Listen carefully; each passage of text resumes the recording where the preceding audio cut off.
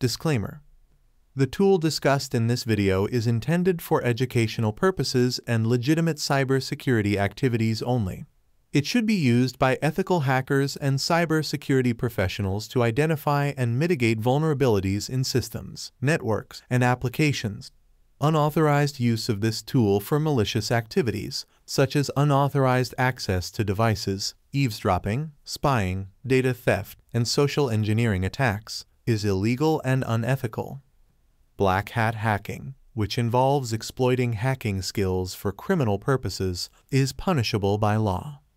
We strongly condemn any use of this tool for malicious purposes and urge all users to adhere to legal and ethical standards in their cybersecurity practices. Before dive into the tool, please make sure hit the subscribe button today. It not only shows your support, but it also fuels our passion to bring you even more amazing content. Thank you so much. Stormbreaker. Stormbreaker is an advanced tool that has gained significant attention in the cybersecurity community for its comprehensive suite of features designed for social engineering and information gathering. Its primary functions include geolocation, device information retrieval, social media data extraction, and access to device microphones, cameras, and take pictures or screenshots. These capabilities make it an invaluable asset for ethical hackers and cybersecurity professionals aiming to test and strengthen the security of systems and networks. The geolocation module of Stormbreaker allows users to pinpoint the physical location of a target device using IP addresses.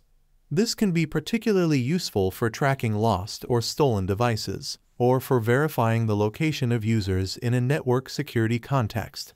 The device information retrieval feature provides detailed data about the target device, such as operating system, hardware specifications, and network configurations, which can help in identifying potential vulnerabilities. Stormbreaker's ability to extract data from social media platforms enables users to gather extensive information about a target, such as personal details, activity patterns, and social connections. This data can be crucial for building comprehensive threat profiles and understanding potential security risks.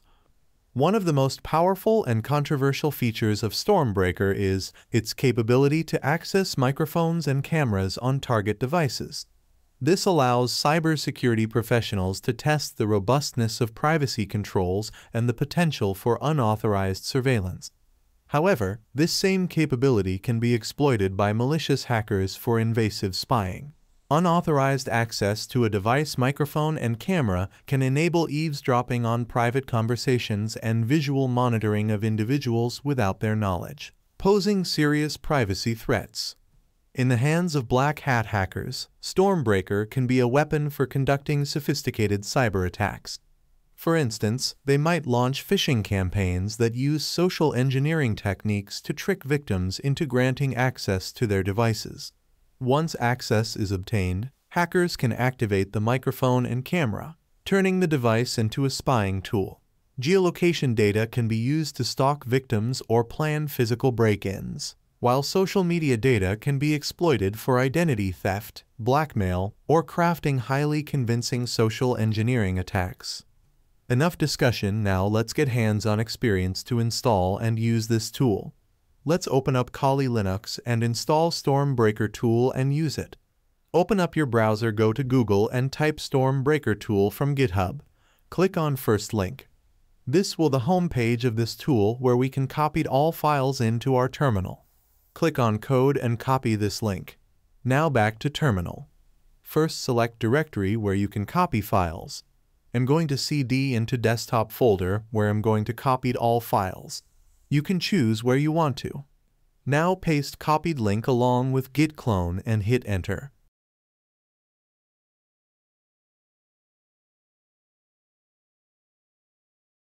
As you can see, all files copied successfully. Now type ls. Here you can see directory called Stormbreaker. CD into this directory. Now you can see all files of this tool which we will use later in this video.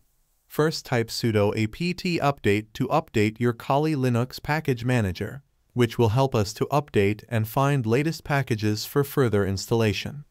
After done update, we are going to install some packages of Python 3, which will be required for this tool. After done installation of these packages, I'm going to clear the screen and type ls again. Now I'm going to install this tool into our Kali Linux. Here you can see installation file named install.sh. It is written in bash, so we can type bash along with the file name and hit enter. Here you can see our tool is installing. After done installation, I'm going to clear the screen and type ls again. Here you can see file called st.py. It is a Python file, so type Python 3 along with file name and hit enter. Now you can see our tool is running. Here we have two links shown. First one is our localhost web panel, which we are going to use in order to track people or targets information and see their location. Second, it will telling us to use a program called ngrok to use this localhost link outside our network. This will allow us to use this tool against any computer or any device in the world regardless which location they are. Now we have to download ngrok first. So I'm going back to our browser and download ngrok. Open up Google and type ngrok, click on download link. Here you can see it is available for Windows, Mac, Linux, and others operating systems. Click on Linux and now click on download. Now you can see it's going to download. After downloading done, we have to copy this first link and go to the terminal. Here I'm going to split my screen for better understand what's going on. Now paste link here in second terminal. As you can see it's not going to work, let's try another way. Now go back to download page, copied this link right here and paste it into the terminal again. As you can see it's going to install ngrok services. After done installation I'm going to clear the screen and type ngrok and hit enter. As you can see it's installed into our Kali Linux operating system. Now before using this program we will go for sign up to use its services and linked it into our terminal. So go ahead and create an account with this service. Creating an account is very easy. I have created already, so I'm going to log in. After login, scroll down here, you can see it's telling us to connect to your account. Copy this link right here and go back to terminal again. Now paste link here and hit enter. Here you can see our authentication tokens has been saved into configuration file. We are successfully connected. Now you have to execute this command which we discussed earlier. Simply copy this command and paste it here and hit enter. Basically, we are using ngrok to expose the service which is running on this port 2525 on HTTP. Now it's running perfectly. It is giving us this forwarding link which are linked to this localhost link which are our localhost link which created by Stormbreaker earlier. Copy this forwarding link. Go to browser, paste it and hit enter. Now type username admin and password also admin. Click on login. As I mentioned earlier, this is our admin control panel. So from here we have all of this links that can share with our targets that we want to track and gather information about. We can be able to get information of targeted device here in results section. Now I'm going to copy nearby link and open up new tab and paste it there.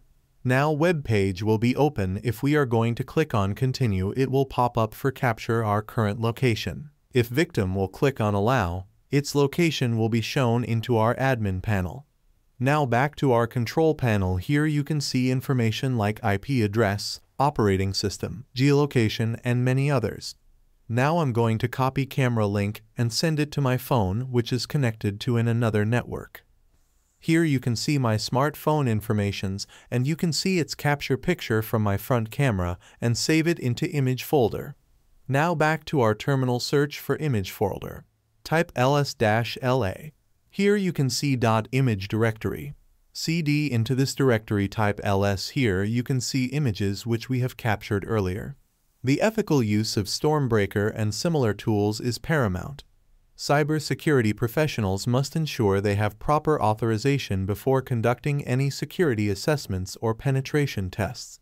The focus should always be on identifying and mitigating vulnerabilities to enhance security, rather than exploiting these tools for malicious purposes. By adhering to legal and ethical standards, We can harness the power of Stormbreaker to build a safer and more secure digital environment. Thanks for watching this video. Show your support by subscribe to our channel. Do not forget like, share and comment down below. See you in the next one.